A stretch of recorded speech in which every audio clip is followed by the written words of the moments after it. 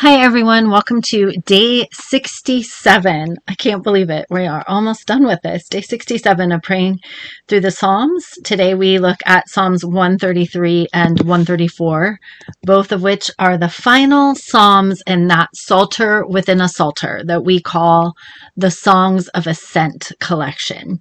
So this first one of the last two is Psalm 133, and it was written by David. And in it, we can imagine the travelers singing this song as they finally arrive at the city, greeting their family and friends, and gathering together to worship God at the temple where they believed God's presence resided. In those days, God did not reside in each believer through the power of the Holy Spirit because people were not clean enough. They couldn't get clean enough for that. So God still had to offer some sort of protection. So he lived in the temple, and there was separation. The only person that could actually go into the Holy of Holies where God's actual presence was the high priest once a year. So there was still a lot of separation, but this is as close as they can get. So they're together, they're amongst family and friends, finally worshiping God as one big family, the children of God gathered together. And this is a joyous occasion. And the psalmist compares the bounty that comes from unity to two things: the oil used to anoint a priest, and in this case he mentions Aaron, who was the first of the priests. He was the first to receive such an anointing, and they would pour the oil on the head, and it would run down, drip down through the beard and onto the collar and the top of the robe. So it didn't just stay in one place. That anointing stretched down from the top of the head all the way to the robe that Aaron was wearing. In a similar fashion, he describes the dew that falls on Mount Hermon. So Mount Hermon is a mountain up in the northern part of Israel. It is a true mountain. There's snow on the top of it, and from its base is where the waters of the river Jordan are formed. So the dew that flows there then enters into the Jordan River, which waters all of the land. So in a similar way, what begins at the very top trickles down to bless the rest of the land. The oil that begins at the very top of Aaron's head trickles down to bless and anoint the rest of his body. So the conclusion that we can draw is that unity is a blessing that does not just benefit the family or even the nation of Israel alone. When God's people worship in unity, it offers benefits to everyone. It's a trickle-down effect. The oil of worship pours out into the rest of the ancient Near East, we can imagine in the psalmist's words. And in a way, this becomes a corrective, because we remember that many of the earlier psalms that they sung on their journey were lamenting over how difficult it was to live outside of the city, to be far away from family and friends, to be, strangers in a strange land where they were often persecuted for their beliefs. And now we see the reverse of that. From this unification and worship, there's going to be an outward flow, a ripple effect that's going to trickle down and out into the communities to which these pilgrims will soon return. And it's a beautiful image of what can happen for all of us, even in New Testament times, when we, as the body of Christ, are able to be unified in our worship and in our pledge to be God's hands and feet. Can you even imagine what that could look like? True unity amongst all denominations. How glorious that would be, and what a blessing that would be to the rest of the world, truly, just as the psalmist depicts here. And then the final psalm here in the Songs of Ascent is a benediction. It's a psalm of praise, possibly one of the last to be sung before the pilgrims began the long journey back. So we kind of have right before worship starts and right after, but not the psalms that they would have used in worship, because most of those are already included in the Psalter. So these are really the songs of the journey there, and then preparation for the return trip. So the first two verses would have been sung by the congregation as a blessing for the priests who ministered at the temple. And then in return, the priest would have sung the final verse as a blessing for the rest of the congregation. And these words serve as a lasting reminder for the pilgrims. As they're headed home, these two truths stand out. The Lord is in Zion, and he is the creator of all things. In other words, God is sovereign, God is holy, and God is powerful, worthy of our trust and praise. So when might we pray these Psalms? Well, Psalm 133 could be used to pray either for unity or when we are gathered in unity. So if we're praying for unity, which I'm going to do today, we can turn these words into a petition. Please, God, help us to experience such unity. If we're praying in unity, in other words, wherever we gather to worship, whether it's at a worship service or at the beginning of a Bible study or any other instance, fellowship, a Christmas party for brothers and sisters in Christ, whatever it may be, we can pray this, recognizing, of course, that as New Testament believers, this power and unity comes from the Holy Spirit. So even, here it's relegated to physical presence. They all have to be together to experience this unifying power. But with us, the Holy Spirit resides within us. And so we can be unified supernaturally when we praise to our brothers and sisters in Christ all over the world. It's even more glorious because we have the power of the Holy Spirit living within us.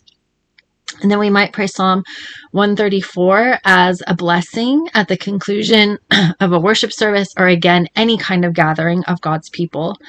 We can also turn this into a petition as well. This is a good one to add to your rotation because it will remind you to pray for those who particularly serve in set-apart ministry. We are all ministers. We are all part of the priesthood of believers. We're all called to make Jesus Christ known, to be his hands and feet, to follow after him. But certain people serve in what we call set-apart ministry. The ministers to the ministers, if you will. These are your pastors, worship leaders, people that, are working inside the church for the most part. And they need your prayers. Satan sees them as a place of attack. A lot of times, people in set-apart ministry have to deal with pretty significant spiritual attacks from some time to time. They need your prayers. It's so important and so necessary. So if we add this to our rotation, it just helps us to remember to pray for them. All right, so that's what we're going to do today. We're going to combine these into one prayer and pray for unity and pray for those who serve us in set-apart ministry. So let us pray. Gracious God, indeed it is good and pleasant when your people live together, gather together, worship together, pray together, serve together in unity. And God, we recognize that in our modern times, unity is hard to come by, Lord. Not only are we split into many different denominations, but within denominations, battles wage, sometimes over significant things, God, and sometimes over things that probably are not that significant. And God, it's hard to sort it all out. And it is heartbreaking. And it is damaging, Lord. And yet we know that you are sovereign, you are holy, you are on your throne. The church will not fall. You will not let your purpose be defeated. So God, we can trust that you will keep us upright, even when it feels like we are breaking apart. Lord, help us to seek unity, to desire unity, to search for it, to reach for it, to work for it. God, bring us together, unified under the basic truths of our faith, that you love each and every one of us, that each and every one of us matters, that your grace is for every single person, that Jesus Christ is our Lord and our Savior. He is the one that we follow. He made a way for us to be united to you, to be rendered holy and clean, to be forgiven for sins, God, and to one day get to live with you in your eternal kingdom. In fact, it's a kingdom we can enter into here and now. And God, our call is to go forth, to make disciples by bringing people into community and by teaching them about you. And Lord, in that we can be unified, even if we approach it in a different way, God.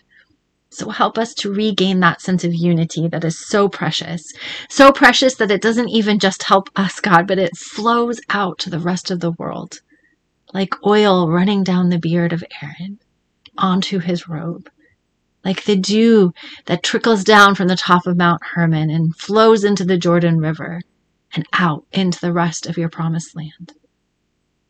God, may we experience such unity, not for our own sake, not so that we can point at ourselves and say, look how good we are, God, but that we can point to you and show other people your grace and your mercy and the power and might that you have to bring people together.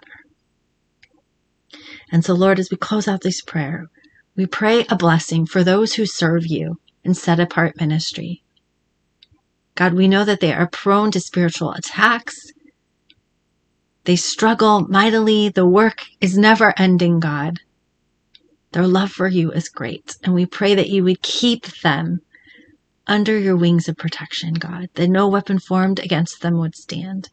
That, Lord, they would be bold in their witness, that they would stand firm on the foundational truths of our faith, that they would hold out the word of God as the hope and the light and the life to be had, that they would show others the way to Jesus Christ, that they might follow him in truth all the days of their lives.